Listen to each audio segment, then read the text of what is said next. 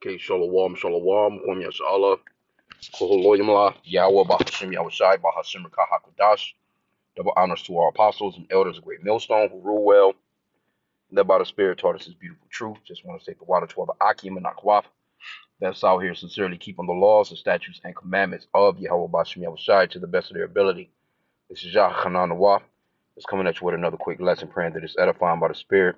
Wanted to touch on the earthquake out of New York. Says a 4.8 magnitude earthquake shakes New York City, Northeast.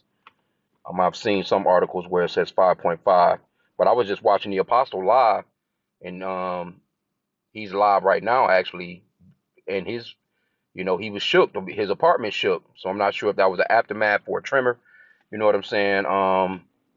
And I mean, he said, hey, I hope it's not an earthquake.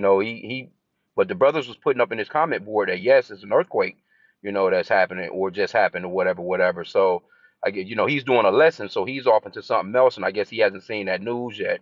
But I'm sure he'll probably go off into it because he definitely live just now. He was literally like, yeah, dang, my whole apartment just shook.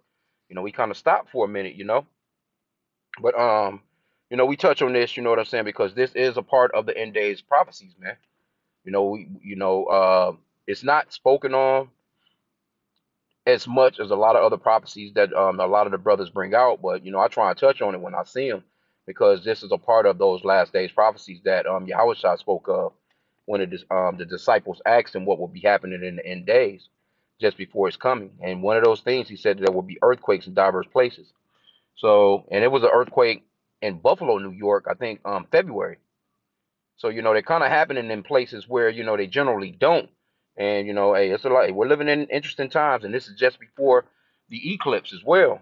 But it says 4.8 magnitude earthquake struck the Northeast Friday morning, according to preliminary estimate from the U.S.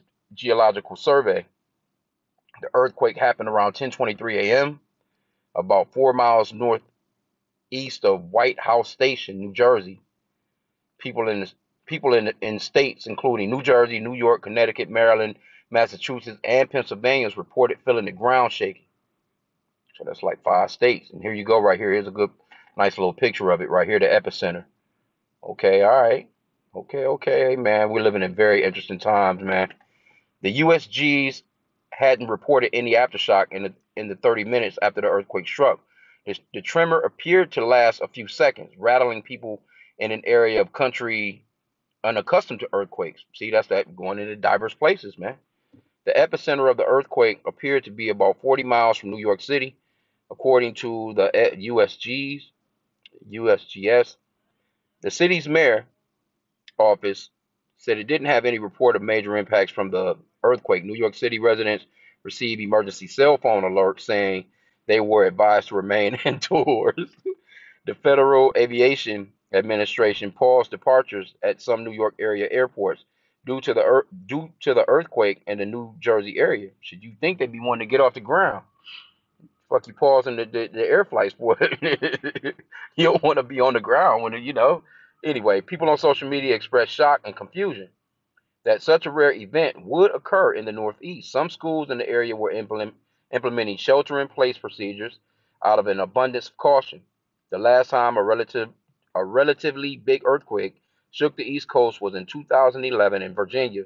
A 5.9 magnitude earthquake struck outside the nation's capital and was one of the strongest to hit the region in modern history. It was felt from North Carolina to Maine. The governors of New York and Pennsylvania said on social media Friday that they were monitoring the situation and assessing if there was any damage. The earthquake comes days after a 7.4 magnitude struck Taiwan on Tuesday. It was the strongest to hit the country in 25 years and killed at least 9 people.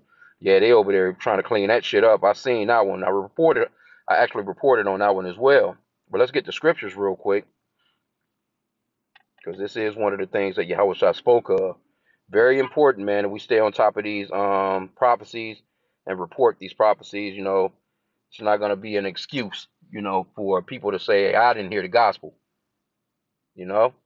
But this is Matthew 24:3. Start there. It says, and as he sat upon the Mount of Olives, the disciples came unto him privately, saying, tell us, when shall these things be? And what shall be the sign of thy coming and the end of the world? And Yahweh Shai answered and said unto them, take heed that no man deceive you. And it's saying Jesus, verbatim, but the Lord's name is Yahweh Shai. There's no letter J in Hebrew, no letter E, no letter O, no letter U, no letter V. And the letter J was invented in 1524, about 500 years ago. So the Lord walked the earth 2,000 years ago. There was no letter J sound. No one was calling on Jesus. His name is Yahweh Shai, which means he's the Savior or deliverer in the Paleo Hebrew. And the true name of the Father is Yahweh, which means he exists or the existing one in the Paleo Hebrew. So we use the real name because it's very important to know that name. You're gonna need to call on the right names, man, when things really get bad out here. And this is for you so-called blacks, Hispanics, and Native Americans, man, because you are the Israelites. All this stuff that's happening, the Lord is doing that for you. He's about to tear into these nations, these heathen, man, that have had us in captivity for the past millennial. Damn near, but the Lord is about to do a business on this place, man, especially in the Americas. When them nuclear missiles start to hit this place, you want to be praying to Yahweh Bashem Yahushua for mercy, man, and he'll pull you up into the chariots. You don't want no parts of what's coming to this place. All right? So it says, and Yahushua answered and said, Matthew 24:4 again, and Yahushua answered and said unto them, take heed that no man deceive you. For many shall come in my name, saying, I am Mashiach, and shall deceive many. And ye shall hear wars and rumors of wars. See that ye be not troubled, for all these things must come to pass, but the end is not yet. For nation shall rise against nation, and kingdom against kingdom, and there shall be famines, and pestilence, and earthquakes in divers places. All these are the beginning of sorrows. So the beginning of sorrows has started, man. It's been a minute too. This been going on for quite some time. So, the Lord is about to do a number on this place, man. So it's high time to awake out of sleep and to repent. Let's get this, no, not Sirach. Let's get second Esdras real quick. In chapter 9, verse 1.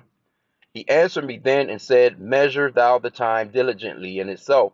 And when thou seest part of the signs pass, which I have told thee before.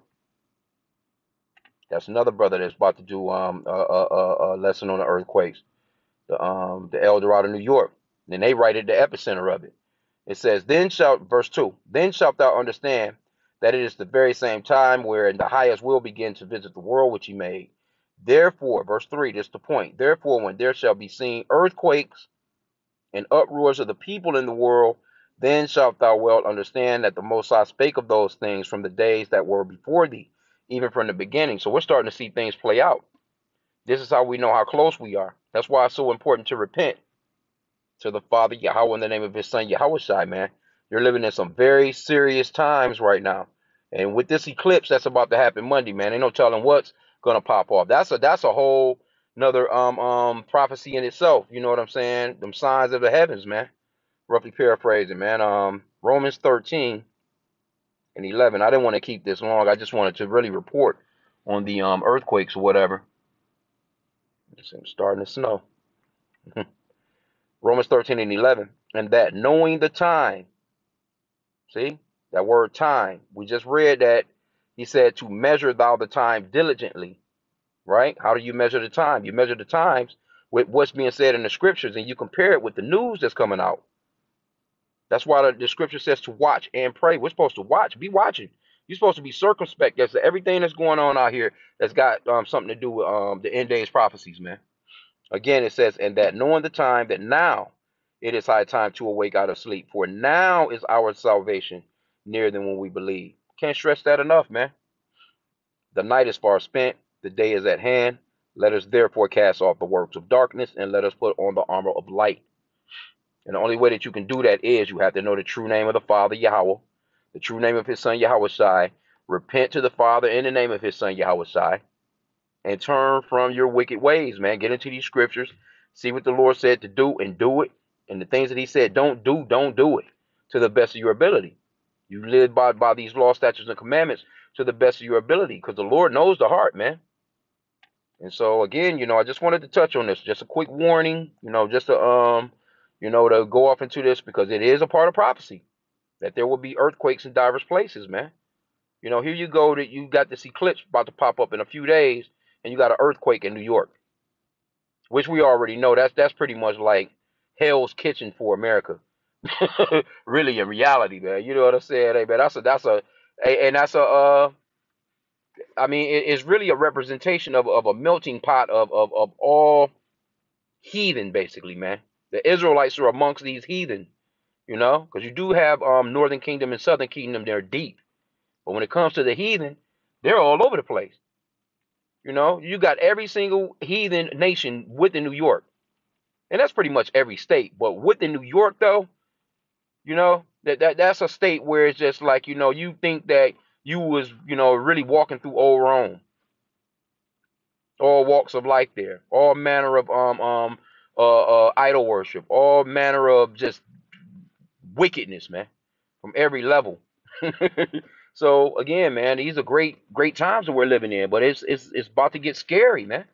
It's about to get, you know, you want to have a healthy fear for Yahweh Bashim Yahushua, because he's about to unleash um um um some things in this world, man, that's not gonna be comfortable, especially during this Jacob's trouble, man. So just wanted to touch on that for a second. I pray that this lesson was edifying. With that, Kwam Yashala.